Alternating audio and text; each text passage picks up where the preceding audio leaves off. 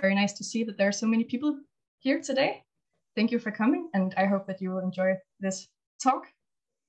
Just a quick notice that this presentation will be recorded, so feel free to turn off your cameras. We're very delighted to see you here today for a discussion on the risks and rewards of longtermism, and to have Torres to speak for us today.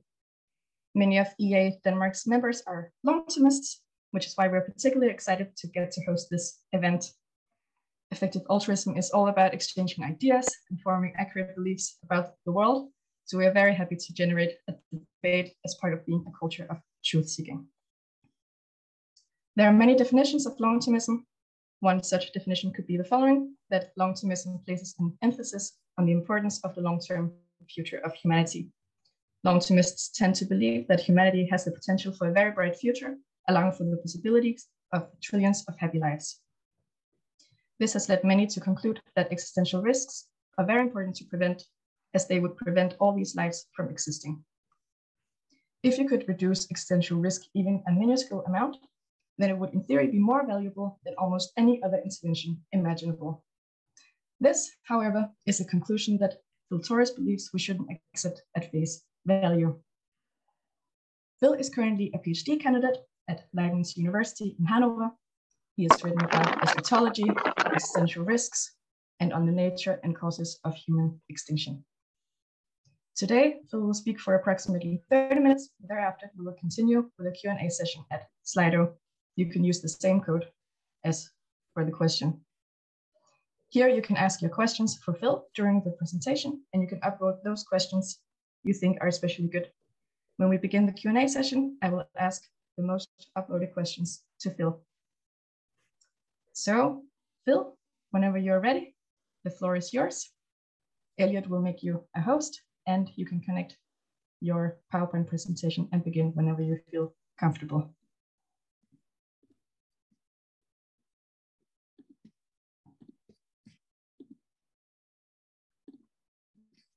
Yes.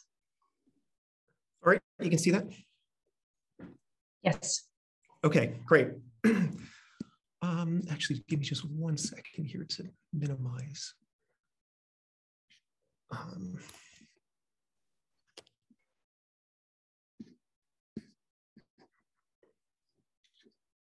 All right. All right, thanks so much for having me. It was a real pleasure and surprise to get the invitation. So I'm really, really happy to be able to share some of my criticisms with EAs, and I'm particularly interested in the discussion. So I have 35 slides. I'm going to try to get through them as quickly as possible because I'd much prefer to engage in a dialogue rather than just drone on. So, so Luca already mentioned what long-termism is, and I suspect that pretty much everybody who's attending is familiar with the term. But let me pause for 1 second. I'm trying to minimize. There we go. Okay, I think this is going to work. Yep. Okay. So one definition is it's an ethical view that is especially concerned with the impacts of our actions upon the long-term future. That's, of course, from Toby Ward's 2020 book, The Precipice. My focus, the focus of the critiques, which if you've read those critiques, much of this presentation will be something you've already heard before. But nonetheless, okay, so my focus has been strong long-termism, which Greaves and McCaskill in 2021 defined as the view that our impact on the future is the most important feature of our actions today. So there are two versions of this, axiological and deontic. And that's just sort of a basic division within ethics. Axiological concerns value, deontic concerns the normative question of what we ought to do. So Greaves and McCaskill also wrote in 2019 that we believe that axiological and deontic long-termism are of the utmost importance. If society came to adopt these views, much of what we would prioritize in the world today would change. So intimately connected with this is, of course, the idea of existential risk, which again, I'm pretty sure everybody is intimately familiar with. Nonetheless, in 2002, Bostrom defined existential risk as any event that would either annihilate Earth-originating intelligent life or permanently and drastically curtail its potential. His 2013 follow-up article on the topic essentially defined an existential catastrophe as any event that would prevent us from reaching and sustaining a state of technological maturity, by which he meant the attainment of capabilities affording a level of economic productivity and control over nature close to the maximum that could feasibly be achieved. Ord more succinctly defines it in The Precipice as any risk that threatens the destruction of humanity's long-term potential. So this leads to the obvious question, what is our long-term potential? And perusing the literature, it seems clear, and I think this is clear in Ord's book. It's certainly quite clear in a lot of the stuff that Bostrom has written, that there are three essential components to our long-term potential that are non-negotiable. One is colonizing space. The other is using radical enhancement technologies to create a post-human species. And the other is the ethical and axiological component, which is total utilitarianism, an impersonalist interpretation of that, which I'll get to in a moment. So Bostrom, with respect to transhumanism, Bostrom is arguably the most prominent transhumanist so far of the century. And in fact, he originally defined existential risk in terms of creating a post-human civilization. So historically, what happened was, the modern transhumanist movement emerged in the 1980s, 1990s, and the idea was that, we could use these advanced technologies, genetic engineering, nanotechnology, and so on, to radically augment our cognitive capacities, our lifespan, and so on. But it was quickly realized that these technologies also are dually usable, extremely powerful, and could be accessible to small groups, terrorist groups, or homicidal agents. And so this was widely realized right around the turn of the 21st century. One response was that we should not develop these technologies because they're much too dangerous. And so this view was represented by Bill Joy in his famous 2000 Wired article on the topic. The transhumanists, though, said, actually, no, we do need to develop these technologies because of the goal of becoming post-human. But one way to then avoid some kind of existential catastrophe is essentially to found a new field of philosophical and empirical research. And that's, in order to neutralize the bad aspects of technology and realize the good aspects. And that's essentially how existential risk studies was born. Okay, so moving on to the next one, utilitarianism. There's a fundamental question here, which is, what is the proper response to value, to something that's valuable or intrinsically valuable? And the response is to multiply it, to promote it, to maximize it. What matters is the moral bottom line. It's not total net profit as in business, but total net value. Morality, essentially, one could say, abhors a vacuum. So I would say that in practice, the effective altruism community, which an early name proposed for it was the effective utilitarian community, is very utilitarian in its moral orientation. Most members are utilitarians. I think there was a survey out from a year ago or something that showed this. All the notable leaders have made statements in the past suggesting that they subscribe to or are most sympathetic with utilitarianism. And the notion of the notion that one ought to prioritize the mitigation of existential risk absolutely makes most sense when it is founded on this underlying ethical theory. And in fact, there are person-affecting moral theories such as the contractualism proposed by Scanlon that do not identify the axiological opportunity cost of human extinction as morally relevant at all. Human extinction would be bad because insofar as the catastrophe leading up to the point where there are no more humans would be bad. Otherwise, it would not. So I will now identify or go through a number of potential problems with this view. or at least I would argue that these are problems, very serious problems. So the first, let's begin with the question, what is at stake? Two answers to this. One is astronomical value, and two is a techno-utopian transhumanist world. And the latter maybe finds its most exemplary expression in Bostrom's letter from Utopia, which he originally wrote 2008 and updated in 2020. I won't read this whole excerpt, but he essentially imagines a magical future in which people, there's so much pleasure that they sprinkle it in their tea is one of the lines he has. People are super intelligent, they live forever. And that this is essentially the sort of utopian world that has emerged from the transhumanist ideology. So with respect to astronomical value, the question is how many future people could there be? In his book, Superintelligence, Bostrom calculates that there could be 10 to the 58 future human beings. Most of these would be digital consciousnesses living, quote, rich and happy lives while interacting with one another in virtual environments, in vast computer simulations running on computronium spread throughout a fraction of our future light cone powered by Dyson spheres, perhaps with cognitive processes that are sped up to realize as much value as possible per unit time.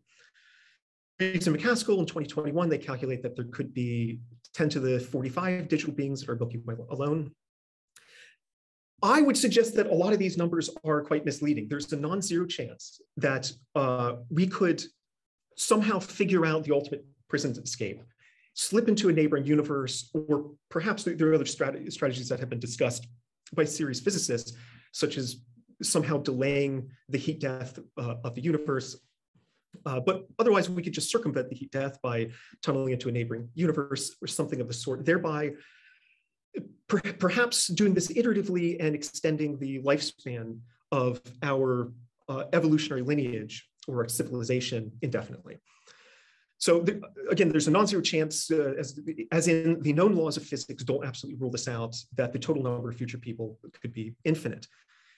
This is something that, in fact, Bostrom and Surkovic, I believe is a 2000 paper, explicitly noted that there could be an infinite number of future people because there could be ways of avoiding the heat death or proton decay, whatever.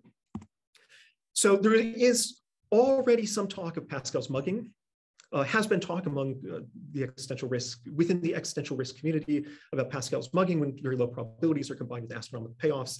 Expected value theory prescribes counterintuitive actions.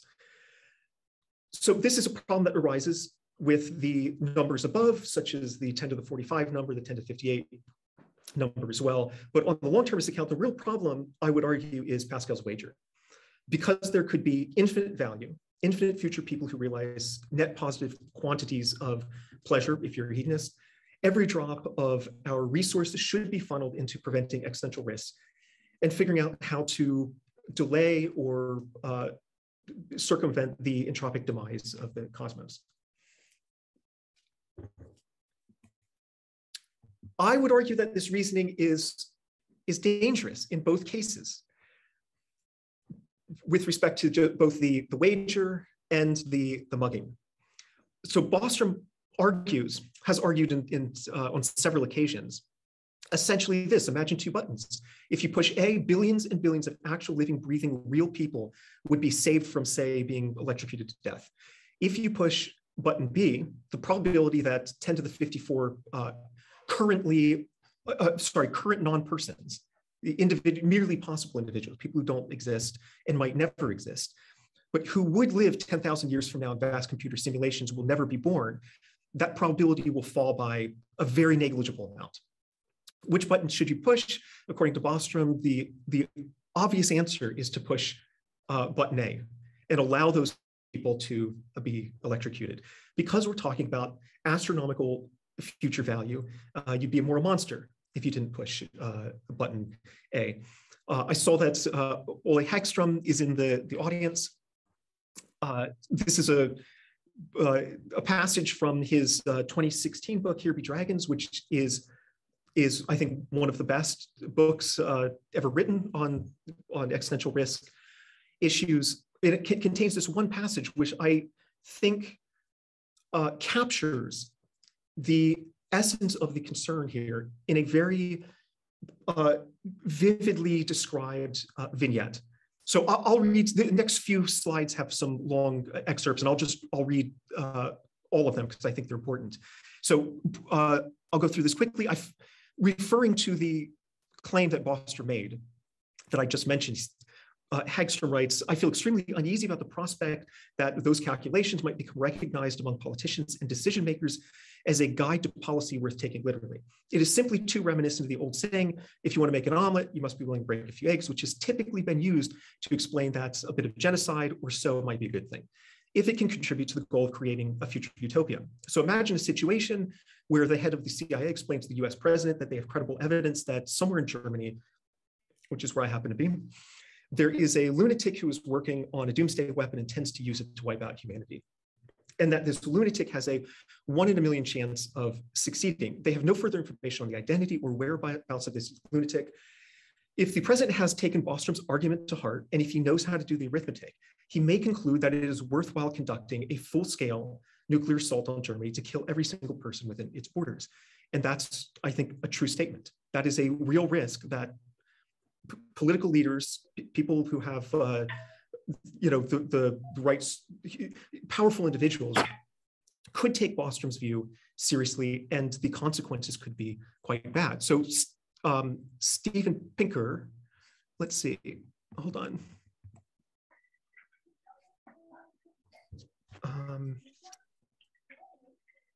I'm hearing people talking in the background, and also it seems that my presentation here is frozen.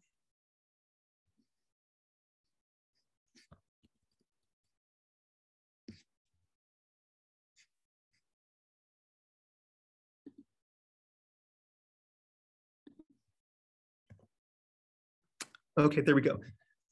Can someone just confirm that they can still hear me? Yep. Yes.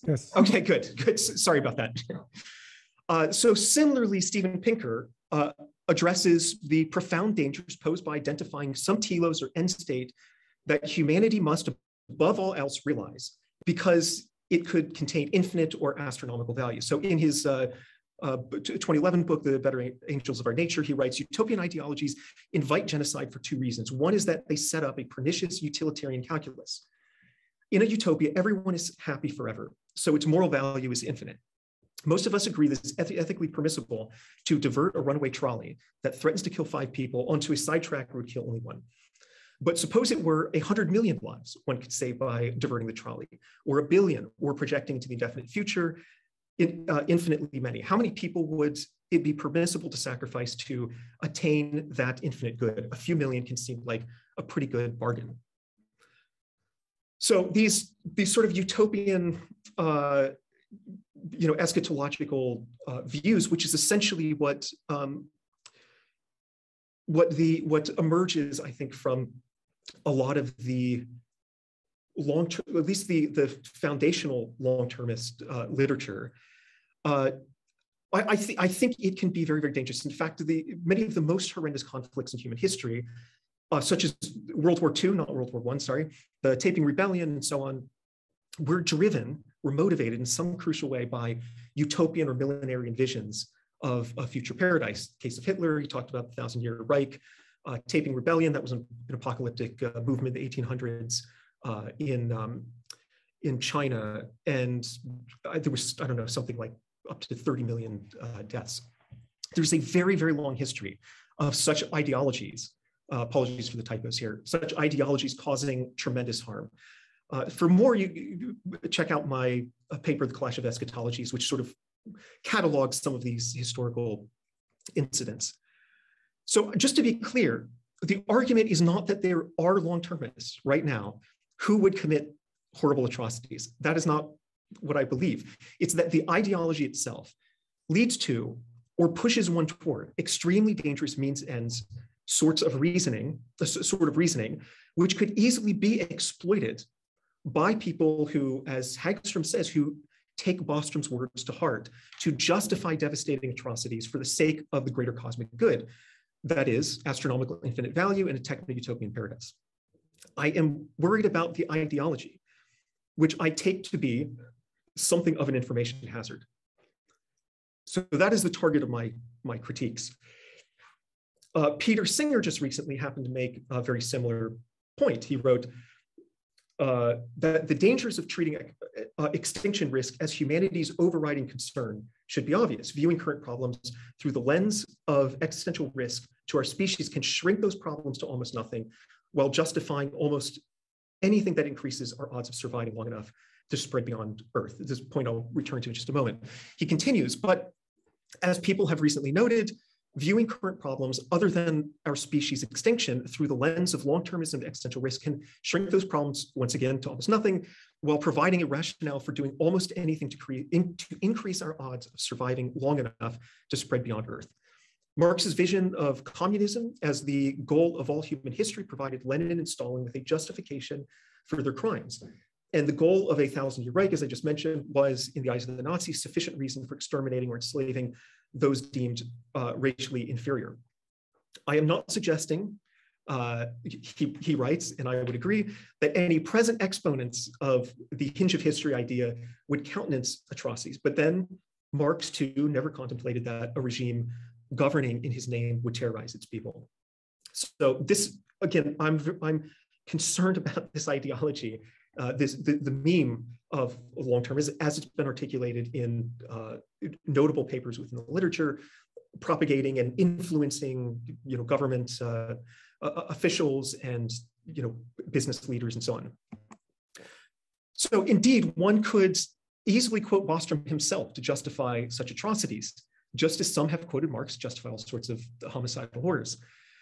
There are far too many examples to list even on a bunch of slides. So here are just a few. Bostrom describes a breakdown of global civilization that is recoverable, and hence not an existential catastrophe, as a giant massacre for man, but with respect to the possibility of creating astronomical value in a techno-utopian world, it's a small misstep for mankind.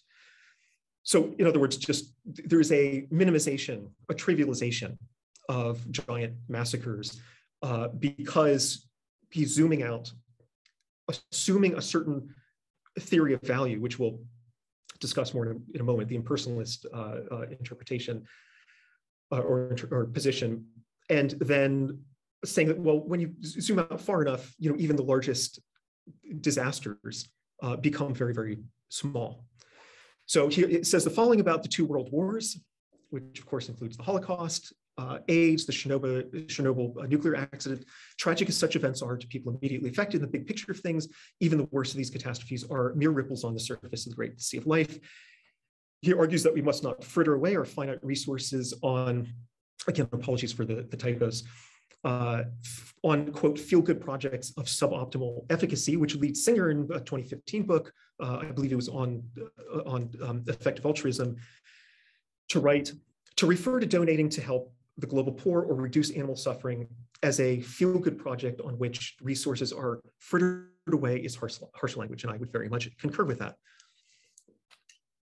He's also explicitly endorsed the use of preemptive war violence as a last resort to avoid an existential catastrophe. An existential catastrophe, of course, is not just a nuclear holocaust or some kind of ecophagic disaster. It also includes things like technological stagnation. So he's even suggested that we should seriously consider implementing a global invasive real-time surveillance system to prevent civilizational devastation from malicious actors empowered by emerging tech. This is also a point that I'll return to later on. So there's plenty enough material here for someone who takes Bostrom's view very seriously, is motivated by fantasies of techno-utopian world, astronomical infinite value amongst the constellations, to justify to him or herself that extreme measures are worth taking to ensure the full realization of our vast and glorious potential, quoting Ord. So let's move on now to the next problem, which has to do with this sort of impersonalist theory of value, impersonalist interpretation of utilitarianism. Whose interests should we take into consideration in our moral deliberations? So I'll give you two examples. First, just a simple trolley problem. I'm sure everybody knows that, and Pinker, of course, just gestured at this a moment ago, but if you have 5 people on a track and a runaway trolley, you're right by a railroad switch, you can divert the trolley so that it kills one person. Most people would agree that you ought to switch pull the railway switch. Then you save 5 people, 5 innocent people, 1 innocent person perishes. It's a tragedy, but it's the best of the possible outcomes. So now consider another scenario where, for reasons that are causally obscure and would take a long time to explain, or perhaps we can't really even understand, if the runaway trolley continues straight, it will not hit there's nobody on the track for it to hit, but it will trigger some sort of concatenation of causes that ultimately will lead to 5 individuals who would have had happy lives never being born. On the other track, there's 1 individual and who is real.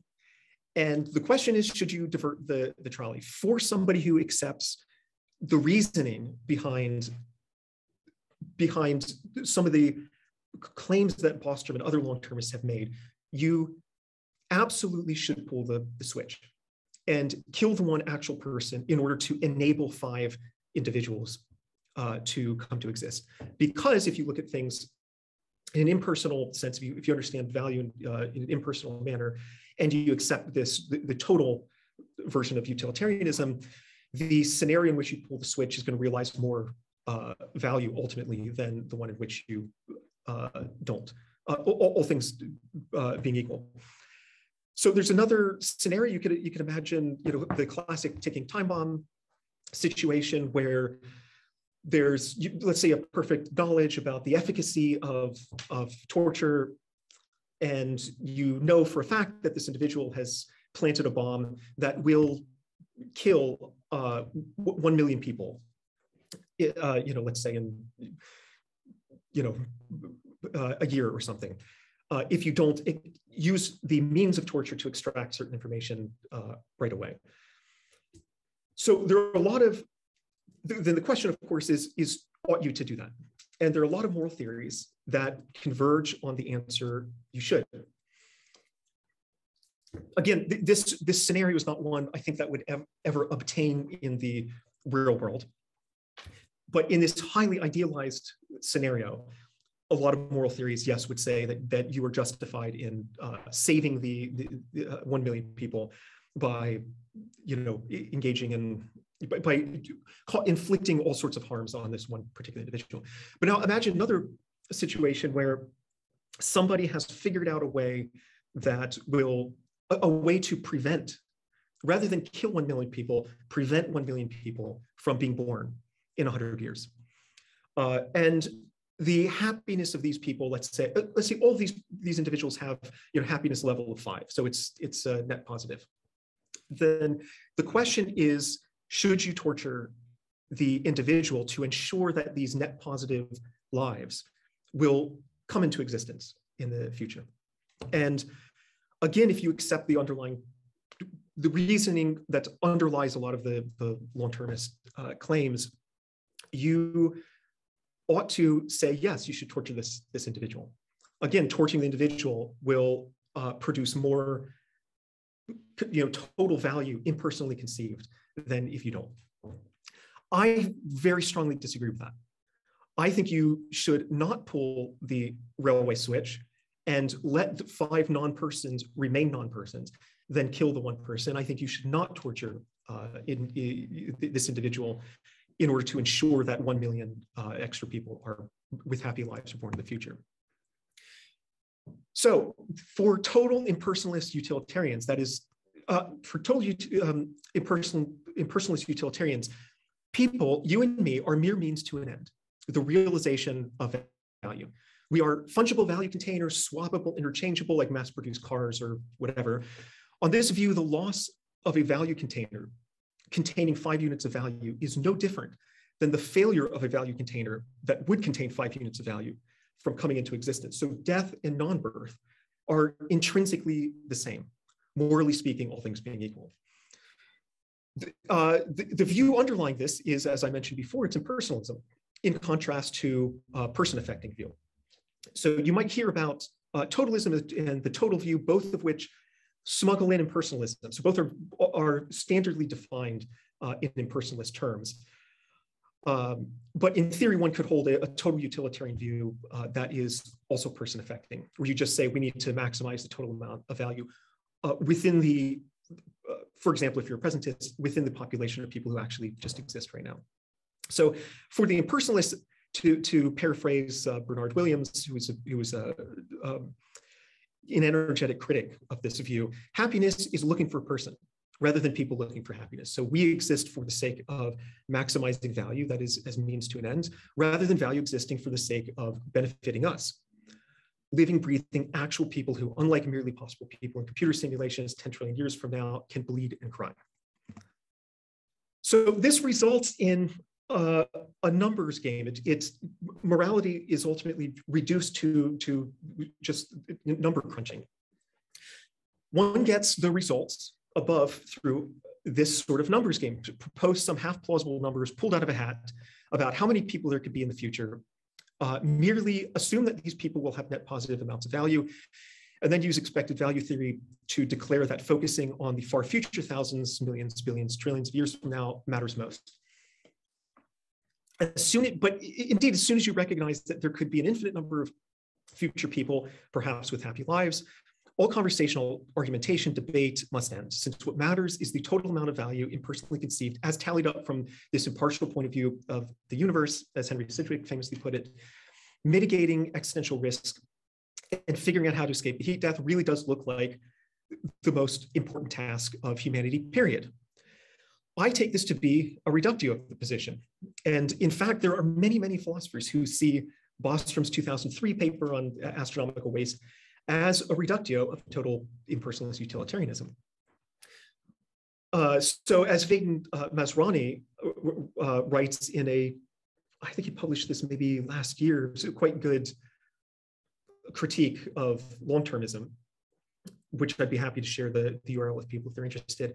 He writes, I think, however, that long-termism has the potential to destroy the effective altruism movement entirely, because by fiddling with the numbers, the above reasoning can be used to squash funding for any charitable cause whatsoever. Again, that's what Peter Singer was gesturing at. Yeah. So, okay, the third problem. This gets at the possibility that long-termism is in some sense self-defeating. So a friend of mine who's at one of the major experts institute has described Bostrom's view as basically capitalism on steroids. So technological maturity, this is the ultimate goal, the attainment of this and then the maintenance of technological maturity, which is clear if you look at his quadripartite, his four-part taxonomy of existential risk failure modes. So the technological maturity involves the complete subjugation of nature and the maximization of economic productivity. Why? To maximize impersonal value. This worldview, which is uniquely Western, is not only unquestioned among most long-termists, as far as I can see, but has, of course, driven the environmental crisis that now threatens to cause profound harms to people around the world, especially in the global South. So, furthermore, the fact is that the overwhelming source of global catastrophic risk today arises from technology itself. Consider, for example, the default level of existential risk from natural causes per 100 years is, maybe 1 in 10,000. That's Ord's estimate, which I would question. I think it's an overestimate. But and also note that our species, we've survived 2 volcanic super eruptions with sticks and stones, and yeah, it's a very, very low probability. In contrast, this century, Ord himself suggests that there's a 1 in 6 chance of an existential catastrophe. And in fact, many other scholars have suggested a higher probability. Bostrom himself said that there might be a 20% chance of extinction before 2100. As most of you no doubt know, Lord Martin Rees wrote in 2003 that there's a 50% chance of civilizational collapse by the end of the century. My view is that civilizational collapse is very likely. Extinction is probably low unless we create artificial superintelligence, which seems to make the probability of extinction extremely high. So the point is that we are pushing ourselves to the very edge of the precipice. If survival is what matters, then we would be way, way better without technology. I'm not prescribing this necessarily as a view, but I think it's worth just noting. Technology is making the world much more dangerous rather than safe. However, this is sort of a catch-22, because what matters is the telos of techno-utopia and astronomical infinite value, and since technology is necessary to achieve these ends, the failure to continue to develop what everyone admits are profoundly dangerous artifacts is not an option. It would itself constitute an existential catastrophe. I mentioned technological stagnation earlier. That's one failure mode. It's just remaining at roughly our level of technological development. So we have to plow forward and create these dangerous technologies. And some might argue that that's madness. So with respect to what I just mentioned a moment ago, technology is making the world much more dangerous than safe. Bostrom and company do have a response. This is false. It's not technology's fault, but our fault. And the way to correct this is, in fact, to use technology to redesign us, because we are the problem, not technology. Technology is the solution. Always more technology. All problems are technical problems in need of a technical solution. So we must not blame technology, as Ord and Bostrom both write, for increasing the chance of doom by many orders of magnitude in an incredibly short period of time, with no reason to believe that this trend will reverse. Why? The answer concerns what philosophers of technology call the value neutrality thesis. This finds expression in the NRA's slogan, guns don't kill people, people kill people. So there was a Cambridge University philosopher named Kim Casper Hecker in his 2018 dissertation, which is excellent.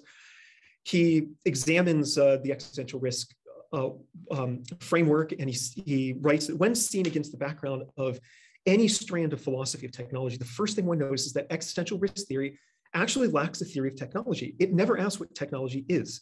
This is both surprising and unsurprising. It's surprising insofar as technology assumes center stage in existential risk theory, and it would seem only natural to ask what it actually is that one attributes such an important role to. If technology is our destiny, should we not question, he's referring to an article written by Heidegger, a question concerning technology.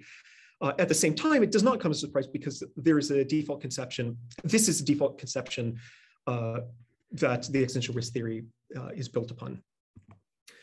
So this brings us back. So to the question, is long-termism potentially self-defeating? The result is that I suggested that Ian article, long-termism is self-defeating. Perhaps the only way to actually attain something like existential security, or the most existential security we could achieve, is by abandoning the long-termist ideologies with its underlying imperatives to exploit, subjugate, maximize, and so on.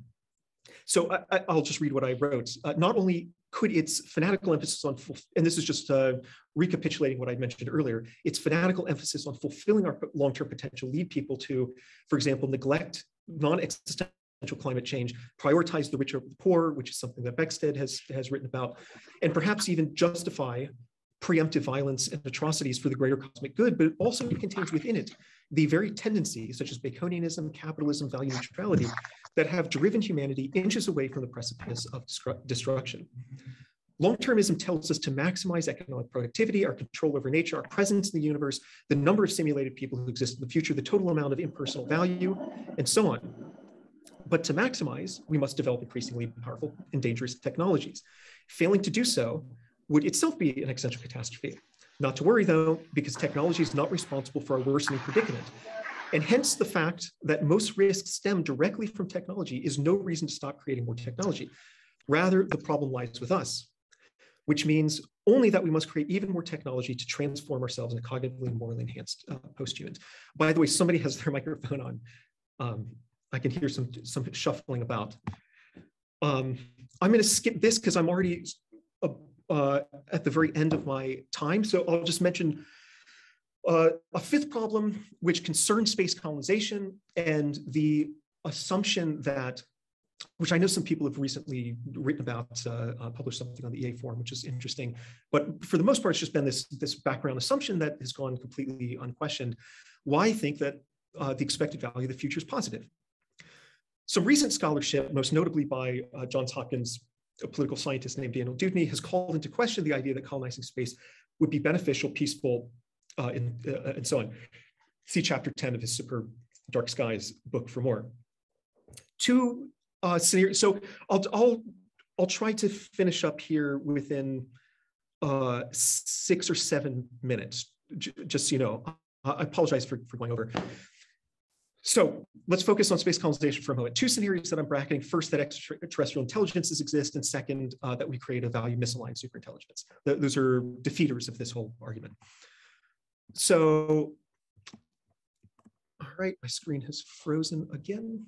Apologies. Let's see.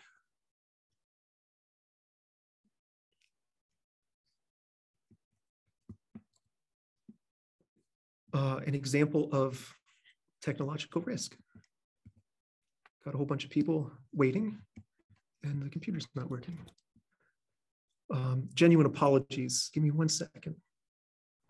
It's all right. There we go. Yes.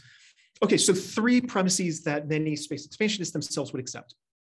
One, venturing into space will result in phylogenesis via adaptive radiation. So it's going to foster the multiplicity of post-human species. These species could be radically different than us. You have completely unique emotional repertoire, psychological profiles, cognitive systems, body types, and so on. They could also invent entirely novel political systems, ideologies, religions, and normative worldviews. What is the cause of this? It's probably going to be cyborgization or some sort of integration of biology and technology, or complete replacement of biology with technology. Why? Well, radically different extraterrestrial environments, something analogous to genetic drift, something like that. But that's something that pretty much everybody agrees. In fact, this is one thing that the space expansionists are, in the literature, are excited about. Possibility that there could be this huge diversity of different species. So 2, the weapons that will be available to civilizations technologically advanced enough to spread through the solar system, galaxy, and so on, could be extremely powerful. I don't think it's unreasonable to allow one's imagination to run a bit wild on the analogy of explaining a smartphone to a Neanderthal. In addition to known, currently existing technologies, there could also be planetoid bombs, which are just asteroids or comets that are deflected, producing explosions that are much more devastating even than the biggest thermonuclear weapons we have today. Direct energy weapons, lasers, particle beams, helio beams, maybe weaponized particle accelerator that could be used for political purposes as kind of blackmail or total destruction by omnicidal agents. And then the third one is, as we spread into space, new colony civilizations are going to want their independence, resulting in an anarchic cosmopolitical realm. Anarchic meaning there isn't any there isn't any single governing system that is able to maintain, to coordinate all the different parties and maintain peace between them. That's a point I'll get to in just a moment.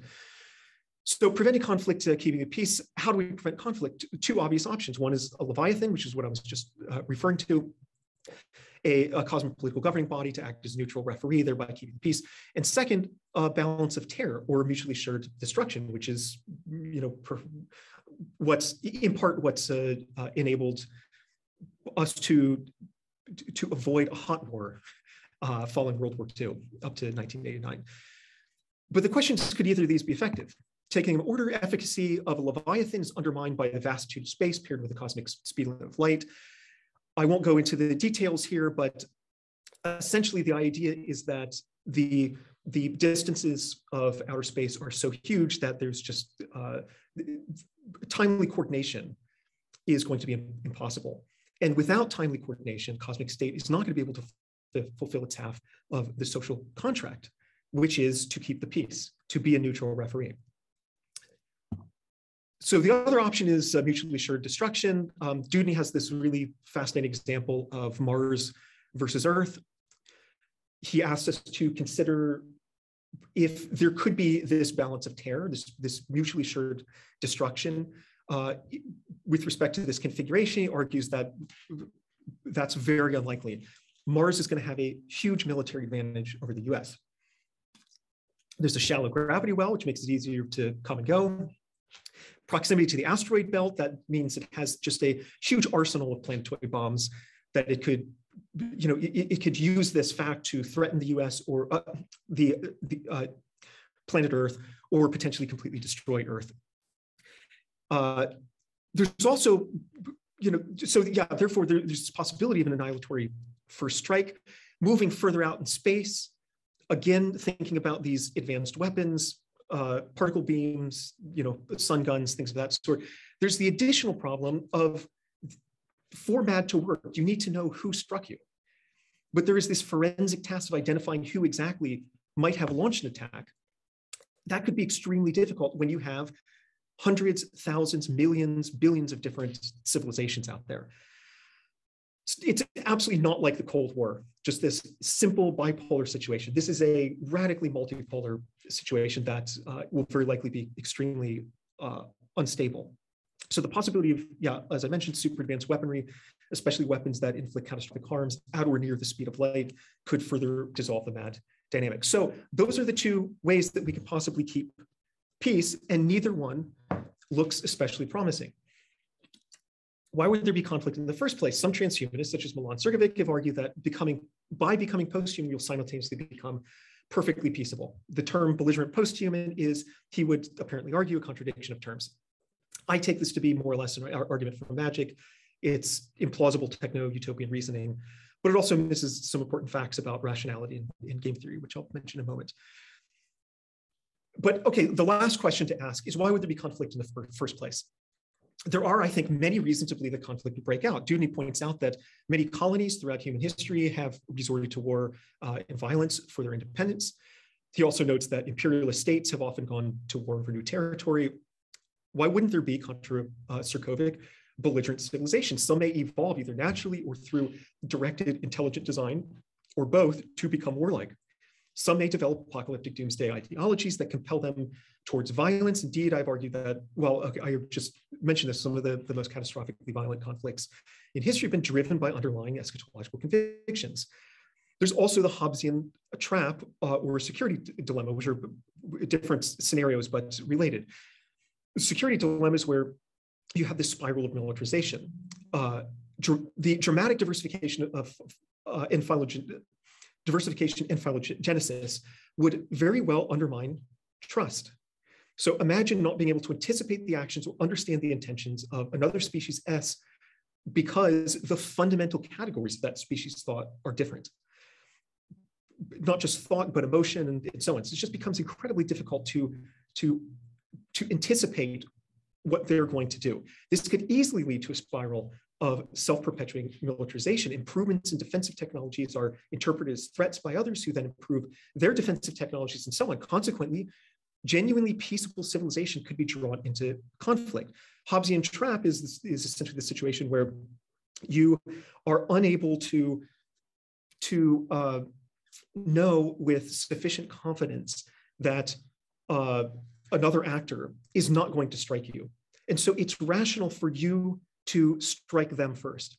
But of course, if they're rational, they're going to reason the same way. So even if you have two, again, perfectly peaceable actors, the result can be mutual destruction or one-sided destruction. So other advanced civilizations could pose a threat inadvertently as well, conducting high-powered physics experiments on.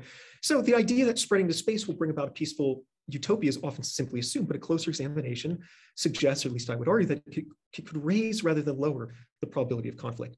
So this suggests that the expected value of the future might actually be negative. All right, and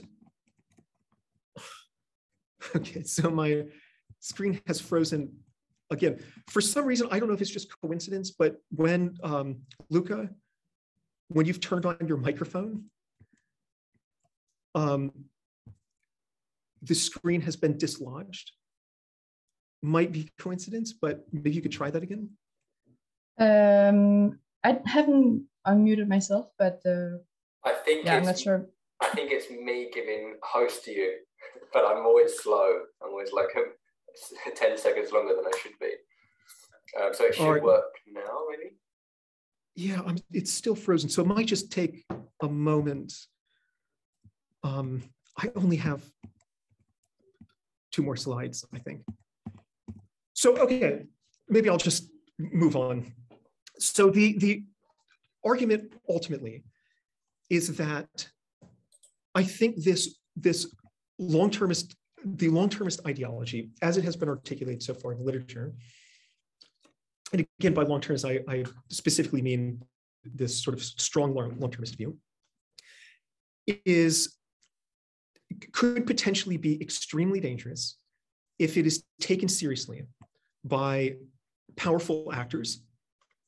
And it could, it minimizes anything that isn't directly related to existential risk. That is something that's not going to prevent us from fulfilling our potential, which means, essentially becoming post-human, spreading to the stars, and realizing astronomical amounts of value. And I worry, along with Vaden Masrani and Peter Singer and others, that this is the effect, and also that it could potentially justify to individuals who take this ideology seriously. It could potentially justify all sorts of dangerous atrocities. And so I'm trying to think, the last thing that I had, the last slide was essentially, why does this matter? Oh, here we go. Okay, good. Yeah, why does this matter? Okay, so because long-termism and EA more generally, they are both a research community and an activist movement, actively striving to change the future course of world history. And I've been blown away by how successful they've been. And I expect them to become increasingly influential in the future. For example, they have 46.1 billion in committed funding, which is just absolutely extraordinary. Their direct communications to the government, Jason Matheny, who is a long-termist as far as I understand. In the US, he serves as Deputy Assistant to the President for Technology and National Security, Deputy Director for National Security in the Office of Science and Technology Policy, and the Coordinator for Technology and National Security at the White House National Security Council. Ord has consulted, as I recall at least, has been a consultant for some UK government reports, and also recently contributed to a report from the Secretary General of the UN that specifically mentions long-termism. And then thirdly, there's all sorts of connections with multimillionaires and multi-billionaires, including some of the most powerful individuals in all of human history, such as Elon Musk. People who will unilaterally make decisions that will significantly affect the sort of future that we all live in and our children live in. But they're making this decision on their own, based on business interests and their own adherence to a sort of long-termist worldview. So long-termists have a lot of power, and they plan on wielding this power in a largely non-democratic or elitist manner. Ben Goertzel has written about this in a compelling way in a critique of a review of Bostrom's book, Superintelligence. He specifically says that Bostrom and Yudkowsky, there's a tendency toward elitism that does not strike everyone as benign in its potential consequences. So, for example, there's this Ethiopian writer who had the following to say about Bostrom's scenario of governmentally enforced restriction of AGI development to a chosen few. This is the highway to tyranny. The current world is stained with odious inequality because of such attitudes and systems. The few will be in control of this game-changing high tech, and then who will control these few? Obviously, those who have guns and money will control these few. And then what? And then instead of protecting mankind from AGIs, we have AGIs destroying the majority of mankind on behalf of the few. Yuval Noah Harari also has a very nice section on the potential dangers of transhumanism and how that could radically exacerbate global inequality. So it's important to note that FHI and other organizations, they're not polling people to see what kind of future humanity itself wants. Rather, they're trying to gain as much power and influence as possible to realize the future that they, from their particular, Baconian capitalistic transhumanist perspective, want. The long reflection may sound democratic, but transhumanism, value maximization, and so on seem to be non-negotiable. And I'm happy to talk about that more in the Q&A. There's also this cancel culture aspect, which David Pierce has written about recently. There are a lot of people who deviate from the orthodoxy put themselves at risk of losing funding. And Zoe Kramer and Luke Kemp recently wrote about this. I'm not going to read the excerpt, but it's a EA forum post that perhaps some people had seen. And there's not just censorship of people or threats made, to withhold funding and so on, but there's a tremendous amount of self-censorship because EA has so much money that people are afraid to speak out. So, yeah, I would say that the people at the top do not like to be criticized. So here's the conclusion that I was clumsily trying to articulate earlier. The ideology of long-termism is, I would contend, dangerous, built upon dubious philosophical foundations, and includes ideological components that are actively contributing to the growing probability of a global catastrophe, namely from advanced tech and climate change. Meanwhile, the community of long-termists is quite elitist or anti-democratic, has direct connections to extremely powerful actors, and I think doesn't take criticisms well. This is a very bad situation. So as I like to say, we should care about the long term, but don't be a long-termist. Thank you for listening to me ramble for longer than I should have. My apologies for that. I think it's okay. And thank you for your presentation, Phil. Now we have around 30 minutes for questions. So unfortunately, we probably won't have time to go through all of them. Remember that you in the audience can go to Slido and enter the code, which you can find in the comments, and ask your questions and upvote others' questions. So if you're ready, Phil, let's jump right into the questions. So the first one is, what would you propose as an alternative to long-termism that does take well-being of future and current generations, as well as the dangers of long-termism into account? That's a fantastic question. First of all, I would say that there has been some writing, sort of future-oriented writing from non-Western perspectives, and I have found some of that to be very compelling.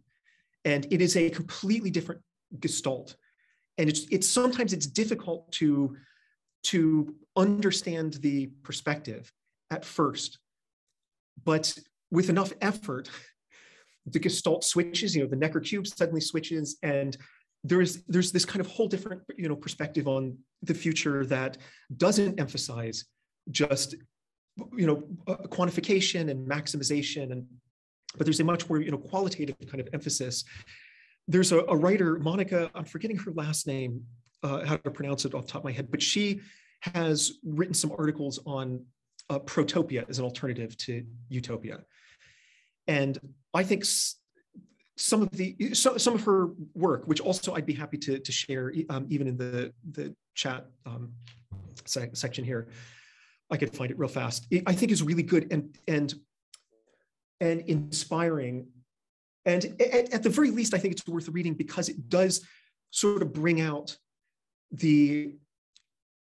just how sort of narrow, I think ideologically, the long-termist view is, how deeply neoliberal it is, how infused with sort of capitalist elements, and this sort of Baconian notion that we need to subdue nature and yeah, thinking about value in this completely, what I would describe as a very alienating way, that there's just this value out there. It's a property of the universe. It just needs people to be realized. So we just need to create these people who have happy lives. And that's, Bernard Williams and some others have described this as a very alienating kind of ethical worldview. So Monica's work, again, can't remember her last name, on protopia is very good. And the other thing I would just say is I have seen just recently a burgeoning of literature, of writings by people who do not have a long-termist view, who are not particularly sympathetic with total impersonalist utilitarianism, but who are taking seriously these sort of longer term questions. And I myself, so, my approach so far has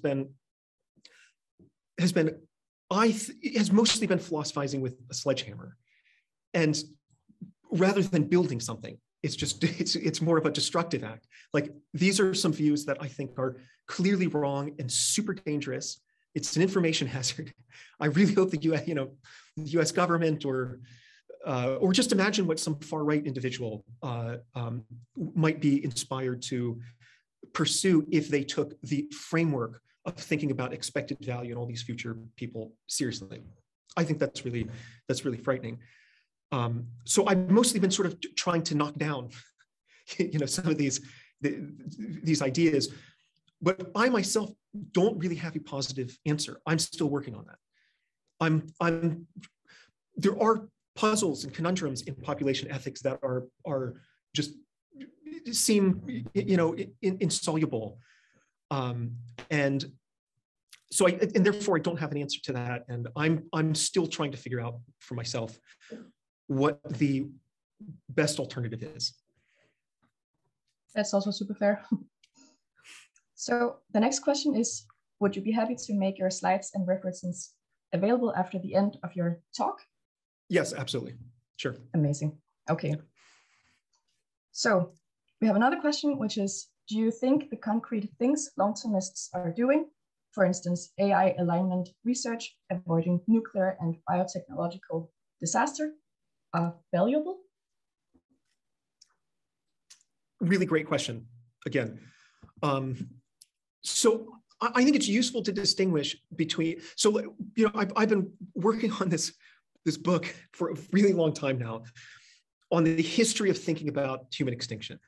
And I wrote a whole draft and then realized, actually, they're two fundamentally different issues. They're interrelated, but they're fundamentally distinct. And so I had to rewrite everything. And then the book now is 2 parts. And sorry, I'm saying this for a reason, that part 1 concerns the study of what could be called kill mechanisms. Just some sort of catastrophe scenario, some anthropogenic or natural cause that results in our extinction or some global catastrophe. And that goes back to really, to the mid-19th century. And then, 1950s, you get, studies about nuclear war. And then 1990s, really, you get a lot of climate change work. So there's been this tradition of people looking at what are the means, what are the phenomena that could destroy humanity. And then separately, there is a question which is ethical and axiological in nature, which is, would extinction be bad? And so that long-termism is this, and I think most of maybe 67, 80% of existential risk studies has been this focusing on these moral questions. How bad would it be and why? And here's the way to articulate it. Sorry for stumbling about. I think recently the existential risk studies community has focused on the question of kill mechanisms, not just the ethical questions of how bad would our extinction be, because how many people could exist in the future, and how utopian could our existence become. And I think that's in part because some of the questions about kill mechanisms are conceptual in nature. So climate change, for example, is a robustly empirical issue. The question of whether a nuclear conflict could result in a nuclear winter is a very much empirical question. Hence, it was scientists who identified them. The issue of ASI, artificial superintelligence, is a deeply philosophical question. It has to do with the nature of rationality, it has to do with the nature of agency. And so I do think that there is some really good, important stuff that has come out of the existential risk literature, namely the articulation of or the precisification of certain kill mechanisms. ASI being the paradigm case, where like I find those arguments to be quite convincing. So I am happy that there is this research being done. I'm pushing back against the underlying ethical motivation for this research. You could, of course, care deeply about ASI like I do. I think there should be an Extinction Rebellion movement focused on ASI. Without saying that, oh, we should need to value, this astronomical number or infinite number of, digital beings in vast computer simulations, trillions and trillions of years from now. So I like that research. I'm deeply critical of the underlying ethical view. I hope that makes sense. I think it does. All right, one has a clarification question. Does the criticism concern the risk of misusage or the actual theoretical implications of longtermism? The first part was misusage? Yes. Okay. Well, I think that if taken seriously, then the conclusions that, for example, that Ole Hegström gestured at, the possibility that he gestured at, and that others like Peter Singer more recently have brought up, those dangers do seem to follow directly from the premises of the argument. I mean, Bostrom is clear that tiny reductions in existential risk, as defined in the way in the technical sense that he provides, are morally equivalent to saving the lives of billions and billions of actual living, breathing human beings. And so that right there, that is a potentially dangerous line of reasoning. And again, this isn't a sort of situation where you say, well, we need to torture someone to save 1 million people.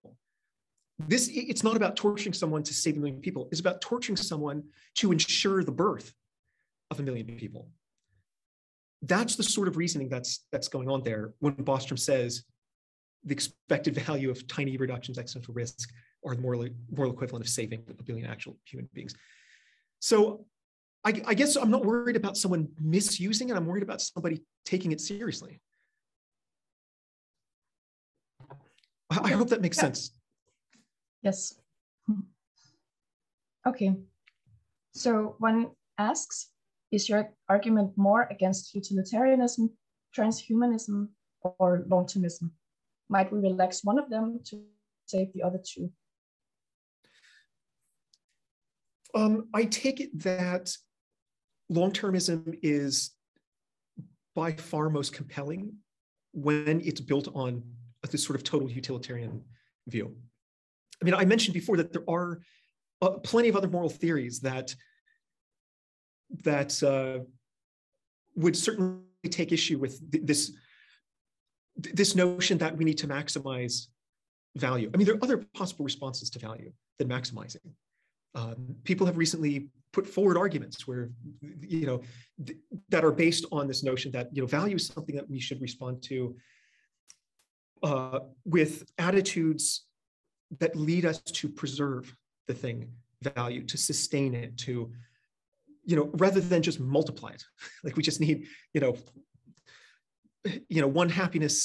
unit of happiness is good, 2 units of happiness is twice as good. And that's definitely a highly controversial view. So I take it that long-termism and total utilitarianism have a pretty intimate connection. And it's definitely probably more than anything, although there's lots to say about this, but the impersonalism that I think is problematic, because that's what leads to what I was just mentioning a moment ago, where you find yourself obligated to torture someone in order to prevent a million non-births. And transhumanism, I also think, is deeply problematic, not because, of course, as a non-religious individual, it's not about, there's no danger of playing God or anything like that. And I certainly agree that the human condition is not great, could be improved upon quite a bit. My main worry is just, it's more pragmatic.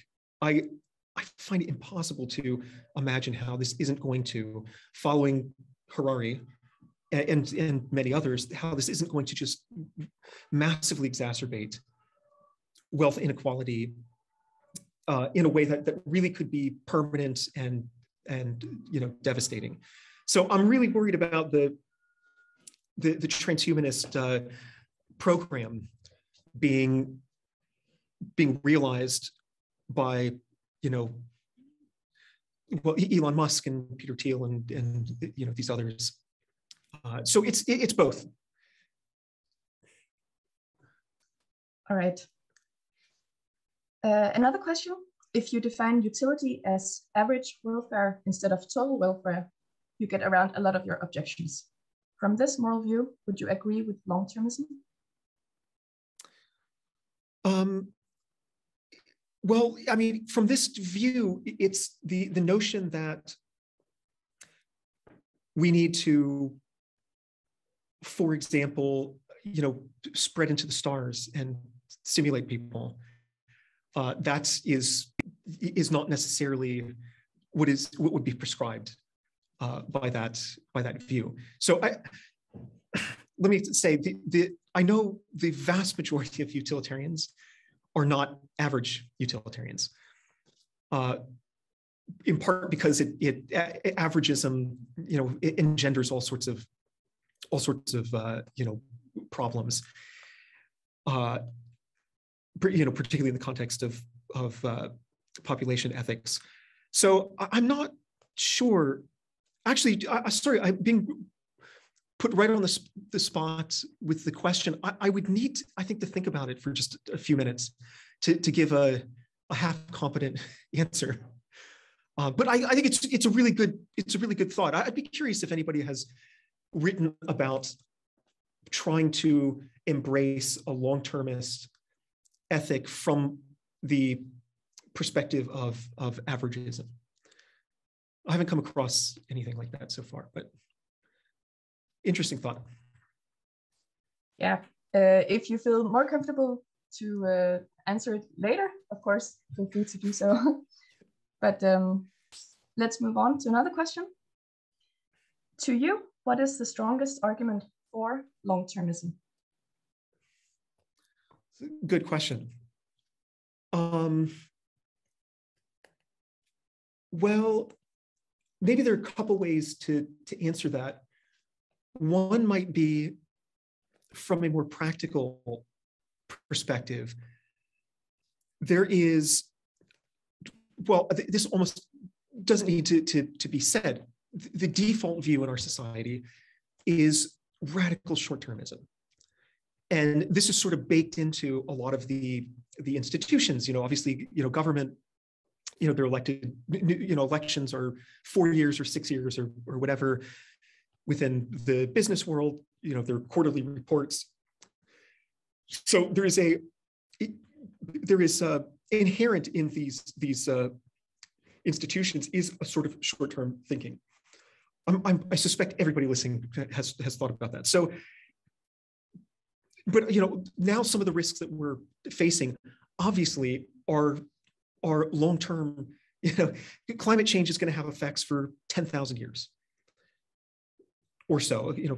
According to most. I mean, that's longer than civilization has existed. That's going back almost to the Neolithic Revolution from where we are today, which is 12,000 years ago. But so I am happy that if the popularization of long-termism has one effect, it sort of nudges people or jolts them out of the dogmatic slumber of short-term thinking. I do think, again, there's difficult like population ethical questions here, but I very much, more so to put it very crudely, insofar as people exist in the future, then we should, the effect on them of our actions absolutely matters. Who those people, like how exactly, they're all different, I mentioned presentism before, they're all different ways of thinking about who the relevant people are when you're comparing, two different populations, two different, futures. They're really difficult. I don't have an answer. I just feel like the more extreme views, the ones that lead to the repugnant conclusion, for example, are the wrong ones. And those are the ones that could actually be, really dangerous. So I think that's probably the best thing that's come out of long term. Is it also maybe the fact that thinking about the longer term has perhaps been connected in some important way with growing interest in AGI and maybe nanotechnology and emerging technologies. And I think that's really good. So maybe my answer is mostly just practical. I think the practical there are arguments for why long-termism is not all bad, which have to do with raising awareness of emerging technologies, future potential threats, and also trying to sort of dislodge people from the default very short-termist view. I hope that was a satisfying answer, or half satisfying.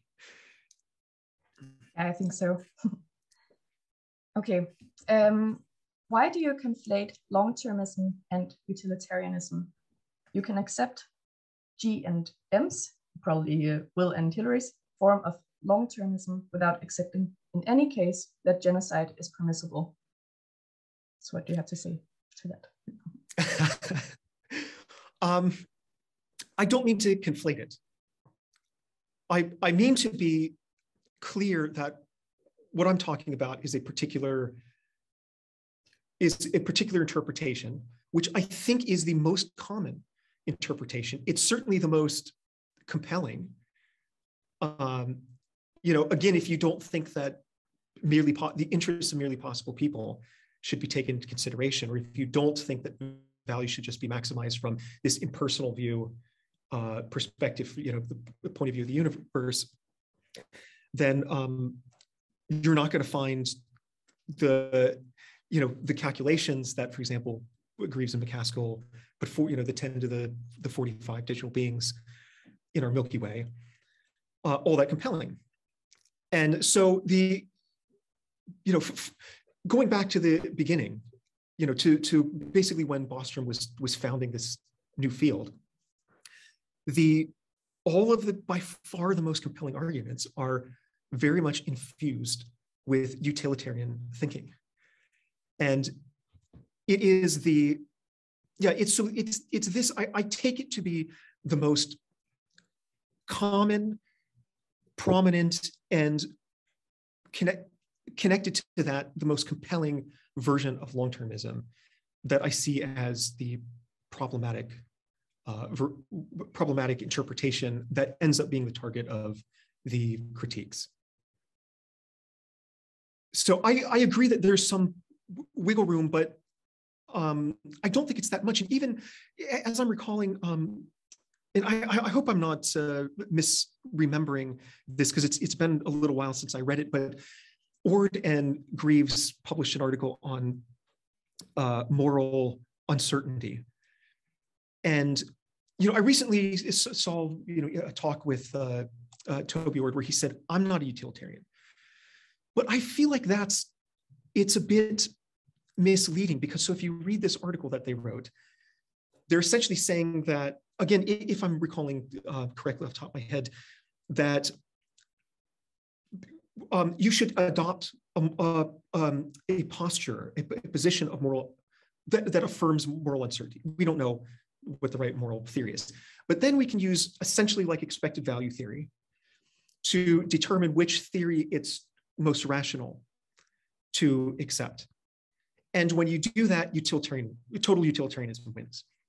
So this is basically a way then of saying, I'm not a total utilitarian.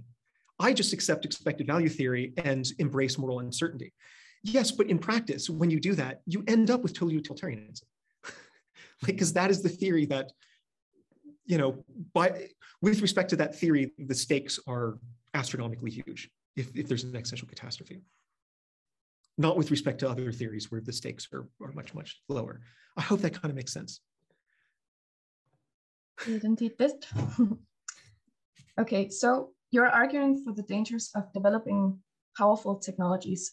As far as I understand, most long-termists agree and are working on this problem, AI biorisk. Yeah. So that's a question. Yeah. Yeah. I think that certainly I think it's good, as I mentioned, that they're working on this. But I guess there's one thing that I've been disappointed about is there is some discussion, as I'm sure everybody knows, of like differential technological development, which I find the argument somewhat weak, but not completely uncompelling. But that is as far as a lot of the existential risk researchers, as far as I know, will go. That maybe we can just, slow down the rate of development of a certain, type of technology to alter the ordering of order of arrival. One thing that I really wish was discussed more is the Bill Joy option in his 2000 article, where he basically drawing from the discussions with transhumanists like Hans Moravec and Ray Kurzweil, says, yes, these technologies are profoundly dangerous. And what we should do then is impose moratoria on these technologies to prevent them from being developed. That has largely been dismissed out of hand as completely impracticable. And that dismissing itself has been based on a kind of technological determinist position that's sometimes called autonomous technology, and that technology is dependent upon our individual actions or the actions of corporations and so on. But ultimately, the process of technologization is beyond our control. Nobody can control it. So you can't, it's like holding back the tide. You just can't, you can't do it. But unfortunately, there has been, even though there's been some scholarship on differential technological development, there's been just no scholarship on researching the possibility of moratoria.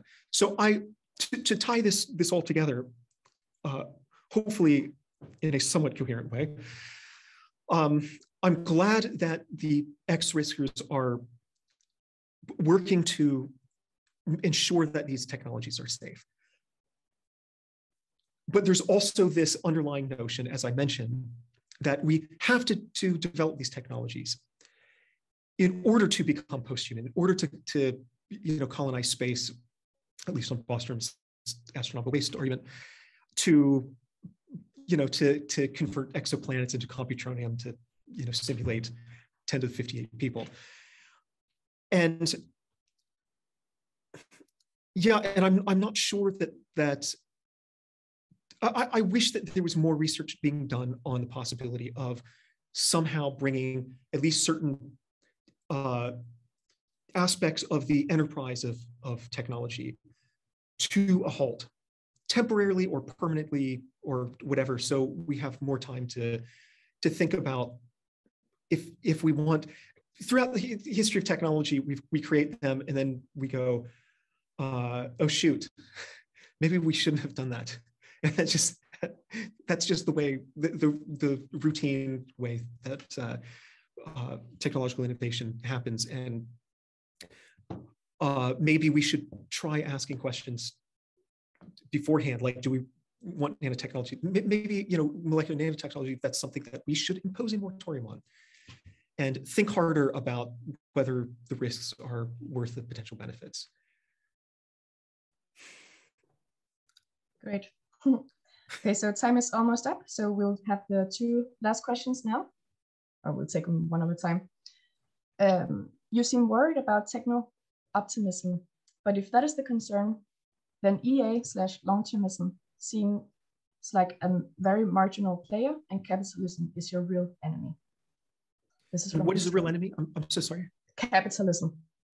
Yeah. I do think capitalism is is a big problem, and yeah, I mean, well, I'm sure everybody's heard that sometimes Zizek is attributed to him or to various other people, but it's easier to imagine an end to civilization than an end to capitalism, and I do sort of agree with that, but yeah, I mean, so I would say that the long-termist view, on the one hand, I don't think it's just a trivial player in the shaping of our collective future. For the reasons I mentioned, I mean, there are direct connections with, Musk mentions Bostrom's ideas all the time. And, he's funded the Future of Humanity Institute through Future of Life Institute, which he gave $10 million to, and so on. So there are some immensely powerful actors. There are, governments are increasingly absorbing some of the ideas from the long-termist literature, and there, the endowment, or the committed funding for long-termism is really quite huge. So I don't think it's a trivial actor. I do think you're right, though, that a much deeper enemy of human well-being and to borrow a term from Carl Sagan, planetary hygiene is capitalism. And I do spend time doing what I can to argue against that view and perhaps contribute to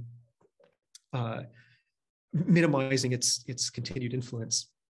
But yeah, both are problematic.